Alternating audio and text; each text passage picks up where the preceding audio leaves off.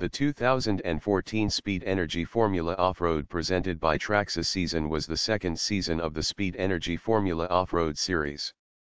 As he did in 2013, series founder Robby Gordon was the winner of the series championship, taking 6 victories en route to the title. Gordon won the championship by 75 points ahead of Sheldon Creed, who won a trio of races during the year, including a clean sweep at the IndyCar Series supporting event in Toronto.